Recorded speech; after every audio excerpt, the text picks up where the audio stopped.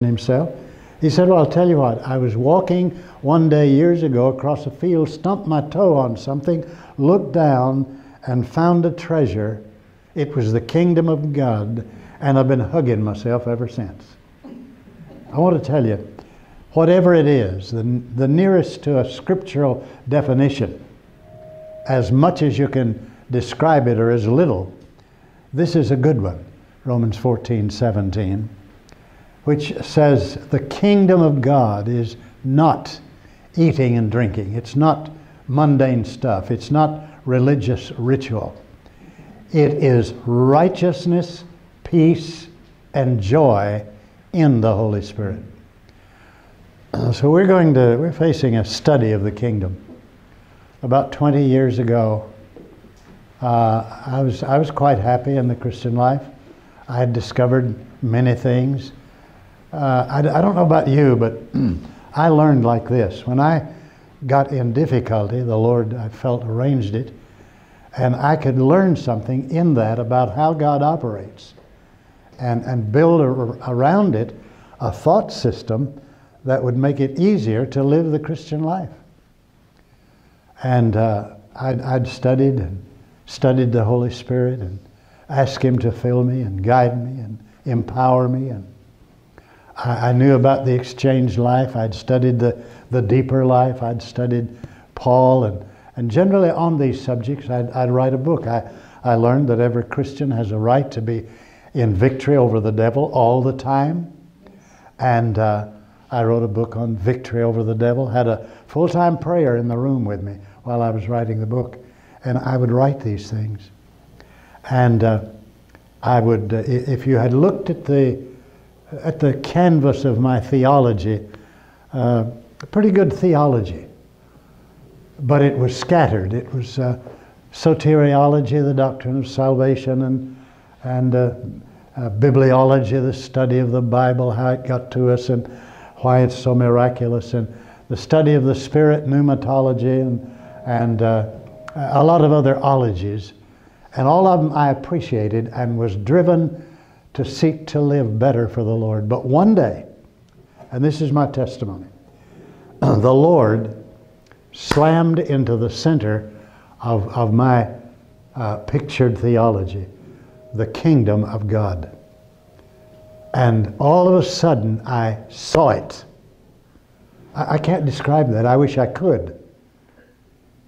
And I began to seek what I saw.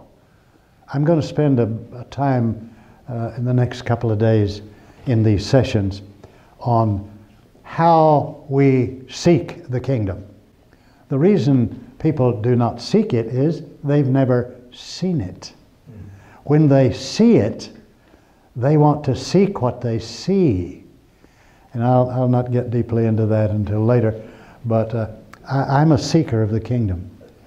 I'm unashamedly, and don't believe it's pride at all, I'm a kingdom man, and you're a kingdom person. I love the name Kingdom Life University. Amen. And I was looking at it, and I said, well, that's the university I've been in for 20 years. Just didn't know it. Now, had a name for it. And I love what I know about Kingdom Life University, and want to congratulate you, her students there, all over the world. So I want to bear my intentions. I want to be right out front with you. I am not interested in your going away loaded with information. I could do that. But it would be worthless unless and until you discover the kingdom.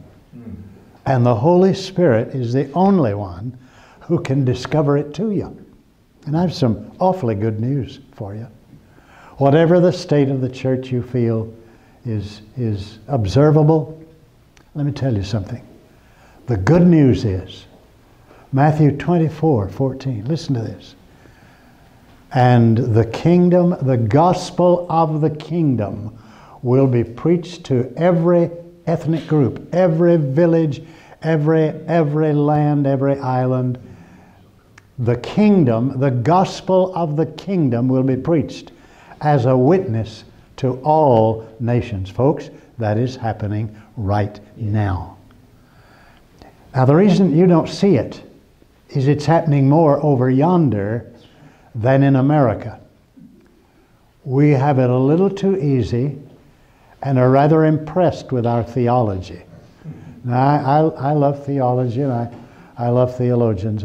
Well, I've heard the definition that really gives me a buzz. You know what a happy Christian is? A happy Christian is one who discovered Jesus before he found a theologian. And I just believe we need to love Jesus.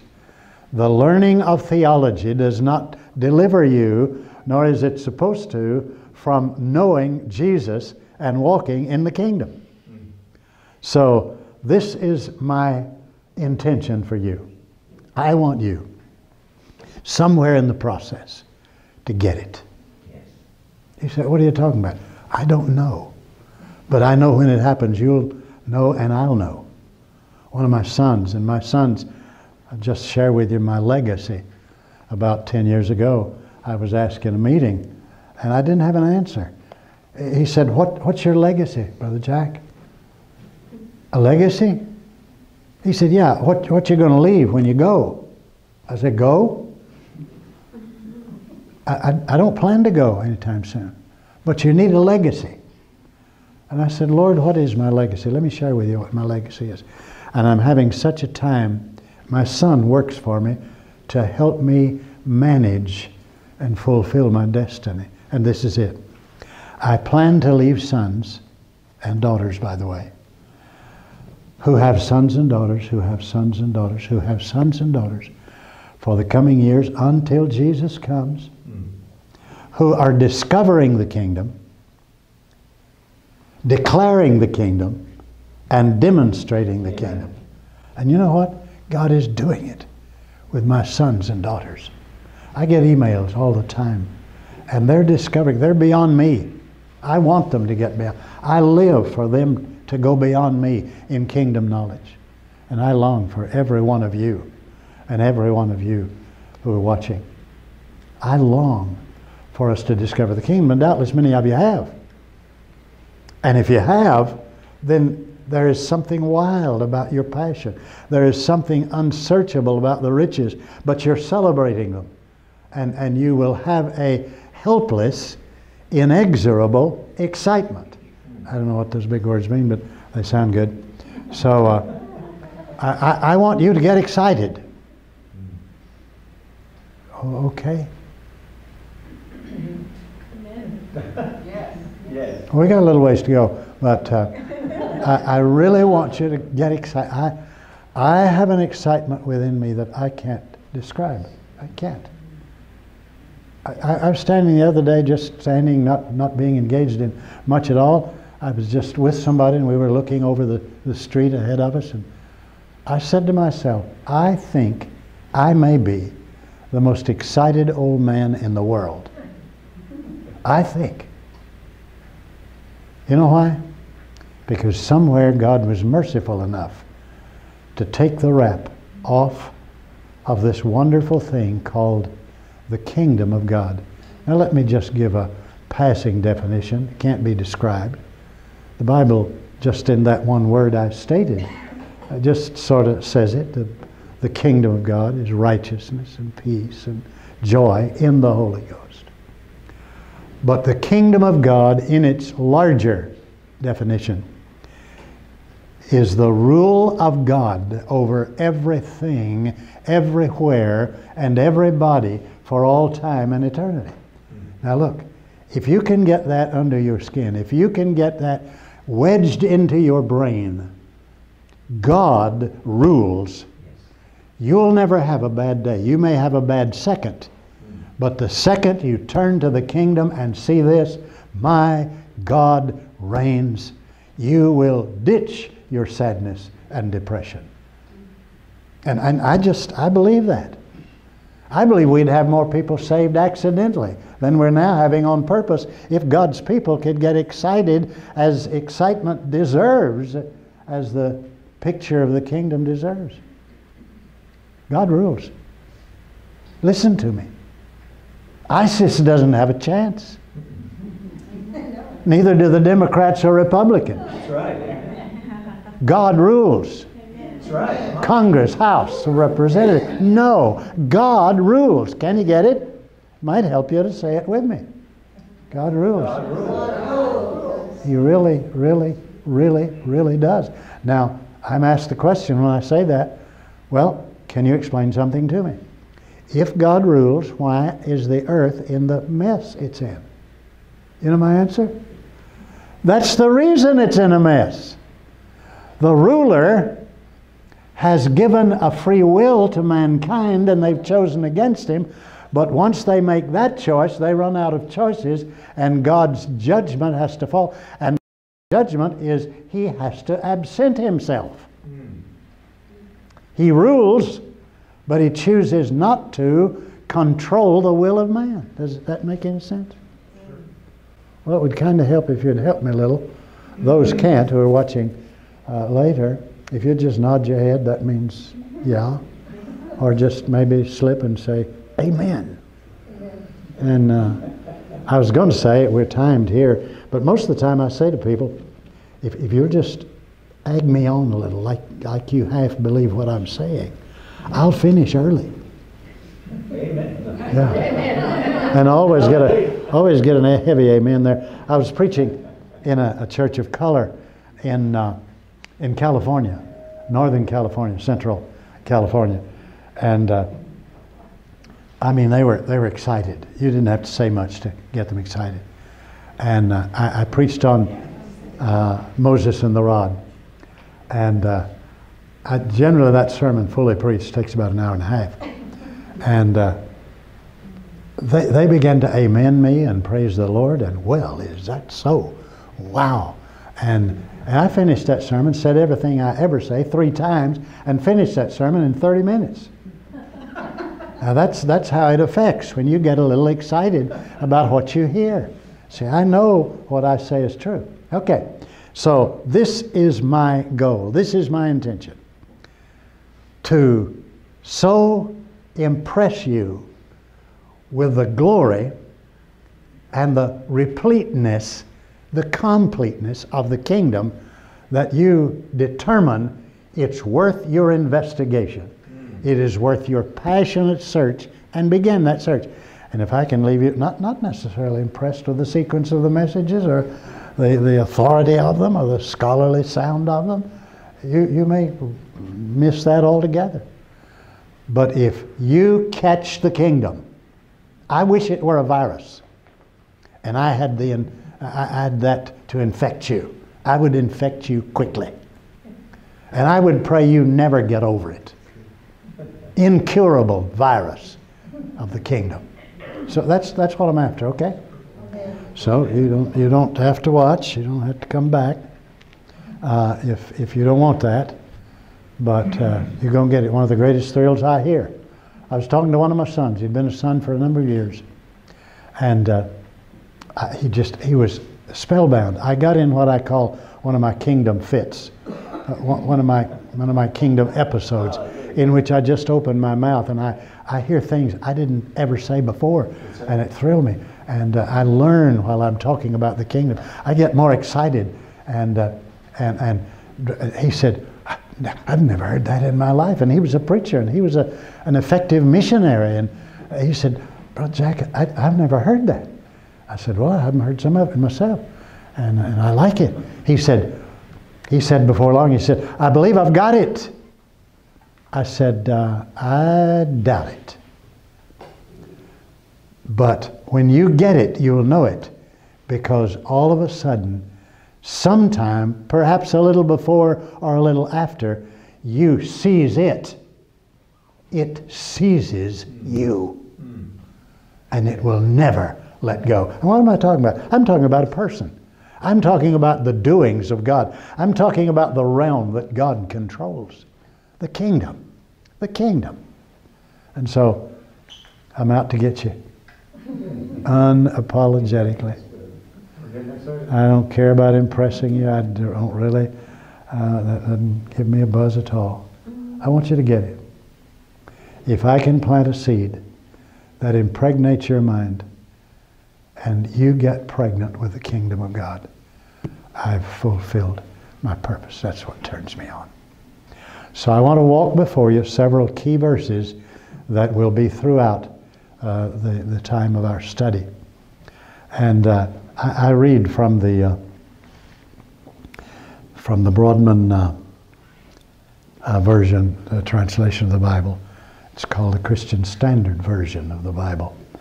And I find it very helpful. You know, the only thing that bothers me about translations is I don't know which one to memorize. I inevitably fall back on the King James. Yes. Amen. And so I just let you know I'm not going heretic and made my own Bible. So let me just give you some passages that are very familiar to you. There is a damage we call the deadening familiarity with the divine. We've read the Bible, we've memorized it, and we just scoot across it, and we never grow into the depths of it if all we do is quote it.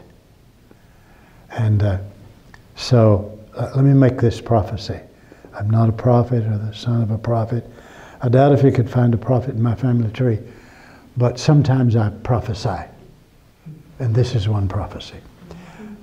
The greatest truths that we're going to discover, you and I, all of us, if we study, are going to be found just beneath the surface of what we thought we knew sufficiently enough about. You think you understand salvation. So when somebody says salvation, you say, yeah, good, I'm saved. When you look into it, relating it to the kingdom, you're going to find what it means. So let me just say this. Anything you believe, for its fullest meaning, waits on your discovery of the kingdom. Yes. You'll not understand the church, and will make all kinds of mistakes about doing church and being church and promoting church and growing church until you link it to its place in the kingdom. One of the great tragedies that's occurred today is that we have likened or made the same as the church and the kingdom. They're not the same. Not the same. Jesus mentioned the kingdom 134 times. He mentioned the church 3 times. Now that wasn't because he didn't like the church. The church didn't exist then. And we've got to remember that the kingdom is eternal and the church is timed. The church is the whole, the kingdom is the whole, the church is a part. And once that doctrine, whether it be of the church or grace or atonement or eschatology or any other ology, when the kingdom invades that and it becomes hyphenated, kingdom theology, kingdom eschatology, kingdom atonement, kingdom evangelism, kingdom fivefold ministry, kingdom ministry, then the power comes and the unity comes. I'll tell you one more thing. I'm not sure I could find a scripture for it. I believe all the scripture. But I find some things the scripture doesn't say that are just as true. They'll never get the same level of the scriptures, but I believe that until anything we believe is baptized in the kingdom, it is unprotected. The enemy can drive it to an unsafe depth, and people go to seed on it because they haven't related it to the kingdom. Let me tell you what, show you what happens. We will take praise and get into praise and do tapes and CDs and all of that on praise until we're praising praise. We'll talk about grace until we are almost in greasy grace. Anything goes. Unprotected by kingdom truth. I felt the air suck out of the room. Did anybody? Folks, the kingdom is not the church, and the church is not the kingdom. But they are part as the whole and the part. I will deal in a later session with three things I've learned in studying the kingdom. One is that it's a mystery, and we'll enlarge on that. The other thing is it is the whole. W-H-O-L-E. It is the whole. What do you mean by that? I mean, it's everything. What do you mean by that? Well, there's nothing apart from the kingdom that is a part of reality. It is the sum total of all reality. It is the universe, seen and unseen. It is the powers of gravity and the powers that are going through the earth with hurricane force and more, traveling at the speed of light, energy, matter, life, light, time, all of that. The kingdom includes it all, and without the kingdom, nothing exists. Subtitle of my book, the title is Cosmic Initiative. And that's on the basis of the fact that, first of all, it's cosmic. And secondly, it is God's. And God declared an initiative from the start. No, not from the start, because there wasn't any start. God has just always been what He is. He didn't have to start, He was there. He is the only one who can say, I am. He can never say, I was. Doesn't have to say, I will be. He is the I am. And the kingdom has always been God in action, God in His wholeness, God working. And so the next thing is, the whole is always greater than the sum of its individual parts. Now, psychiatrists came up with that, and it stands as an axiom of science. Remember, the whole is always greater than the sum of its individual parts. So, we haven't seen all that we can see in a part until we see the whole of the kingdom. I'm not talking about understanding it. I'm talking about looking at it and being blown away by its immensity, its infinity. It's beyond understanding. And then there's the issue of giving ourselves such to the kingdom that we begin to exercise all the results of the kingdom, all the collateral blessings of being kingdomized. I love to make new words and try to explain them. I love the word kingdomize. When you began to see the kingdom enters you, just as you've been in it all along. And you began to be kingdomized. For instance, the kingdom demands your time. But God just doesn't take away stuff. He gives you such in the kingdom as you seek it first, that you become less and less and less interested in the things that take your time. I'm not saying they're sin, but I'm learning this. I like to watch the news. I love to stay abreast with what's going on, but I'm so tired of what's going on, I'm thinking of giving up news altogether. Because you know what? It isn't news, it's olds. It's boring. And God doesn't want us bored. And nobody ever found the kingdom and died of boredom. Nobody ever followed Jesus and died of boredom. You cannot find one report on any of Jesus' followers dying from boredom. They might have died by violence. They might have died boiling in oil or hanging on a cross or hanged or shot or whatever, but no boredom. Boredom is of the devil. No boredom in the kingdom. So, these are the scriptures I want to walk by you. Matthew 3, verse 1. In those days, John the Baptist came preaching in the wilderness of Judea, saying, Repent, for the kingdom of heaven is near. We will look into the matter of repentance. Repentance has gotten a bad rap in our day. God wants you to repent. Oh, no, again? No. We get to repent. You know what that is? Learning a new way of thinking. That's it.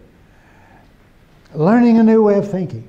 Rewiring your mind to where you can think. One of my sons right now, his wife is a doctor in psychiatry. He is a counselor and a brilliant fellow. No telling what his IQ is. He's just become a son a few months ago.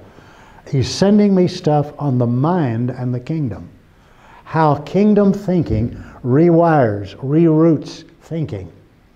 And repentance is simply allowing God to change your mind.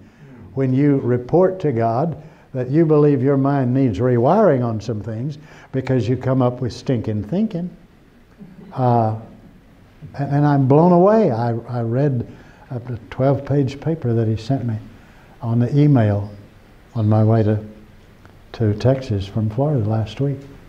Blew me away. I want to blow you away. I want God to blow you away. I want God to rewire your mind. I want Him to wire your electrical circuits. You know the brain operates on 7/100ths of a volt.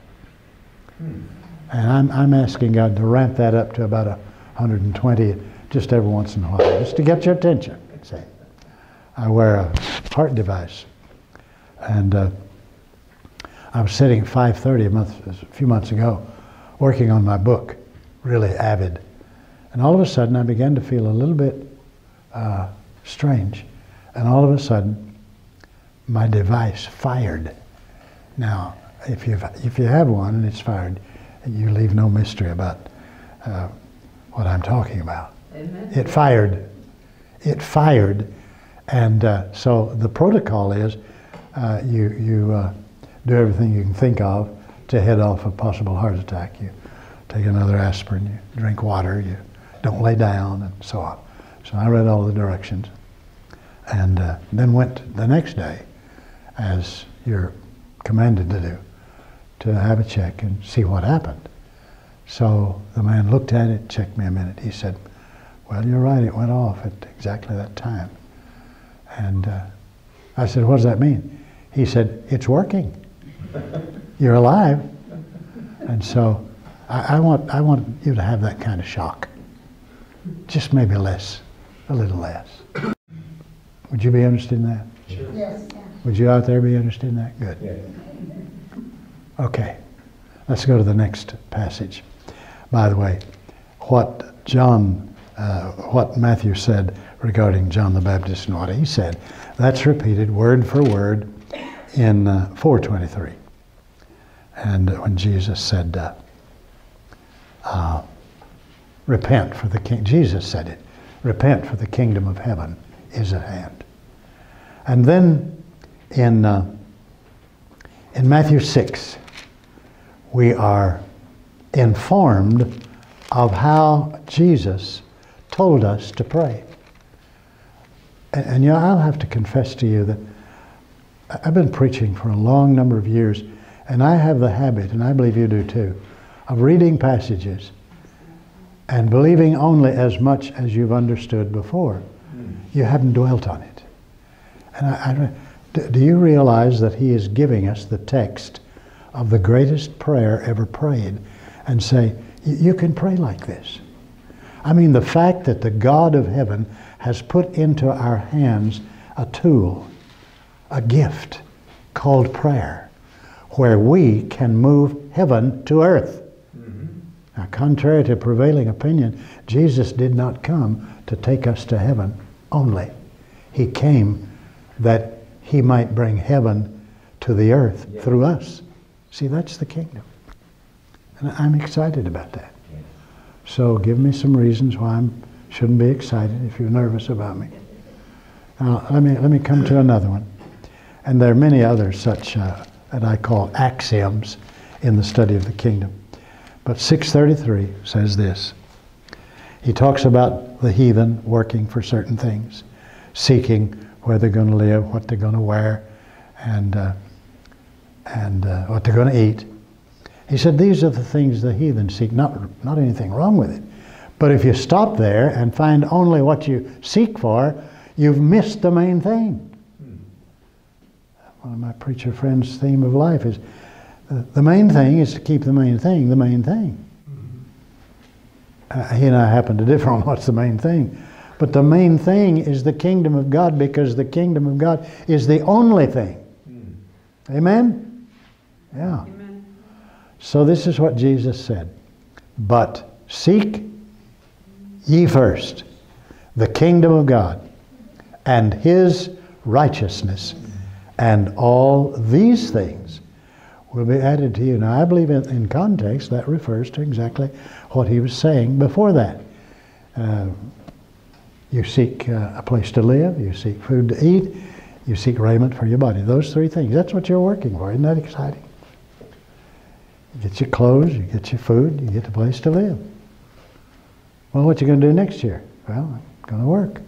Why? To get a salary. Why? So I can wear clothes and eat food and live in a house. Wonderful. Isn't that exciting? Could we go beyond that? This is what Jesus meant in the greater context. He was saying, listen, knowing me is more than raiment, more than food, more than a house. It is life, kingdom life, under the ruler in heaven. That's it. And so He says, seek first the kingdom of God, and all these things will be added to you. I don't care what you're seeking. But if it's legal and God, you find it by finding the kingdom. And whether you've read about the 7 princes of Serendip, out of which came the word serendipity. You find all of these things completed while you're seeking something else. And if you'll seek the greater, He'll give you the lesser. But if you seek the lesser and disregard the greater, you've missed it all. You can't even enjoy the lesser. So those are the passages that I really want you to nail to the wall of your heart. Repent, because the kingdom of heaven is near at hand. You know what that means? Within reach. At hand. The kingdom of heaven is at hand. That's the most important thing today in your life. The kingdom of heaven is here to be understood and to press into you. The kingdom is here to seek. And then He gives us prayer. The gift. I appreciated what Dr. Brandt said today. The great key to the kingdom is the human body. It is the means of expressing the nature of the kingdom. If we have the kingdom in us, Christ is in us, therefore the kingdom is in us. We are filled with the kingdom. And the more we become aware of it, the more conscious we are of being filled, and the more the world will find benefit by our presence. Imagine walking into a room and the whole culture of the room changes. Why? Because the kingdom of God just walked in. Yes. And there is energy in the atmosphere. Is that worth being excited about, or have I gone crazy? Hey. So I want you to get those several things. In the next session, I'm going to talk about what in the world is going on. And I think you'll be interested to find out. It's not what I think, it's not what you think, but if you'll find out what is really happening, what is really going on, I think you're going to be inevitably happy, inevitably joyful. So I want to pray that God will fix these things solidly in your heart. And we will gather for the next session. Father, in Jesus' name, validate everything that has been said that is validatable. Don't let us ever escape it. Nail it to our inside soul. Thank you that when we began to seek the kingdom, the King and the kingdom seek us. May we be found. And let the kingdom become paramount. And let us find depth in praying, more excitement than ever before. Your kingdom come, your will be done, on earth, in me as it is in heaven. Amen.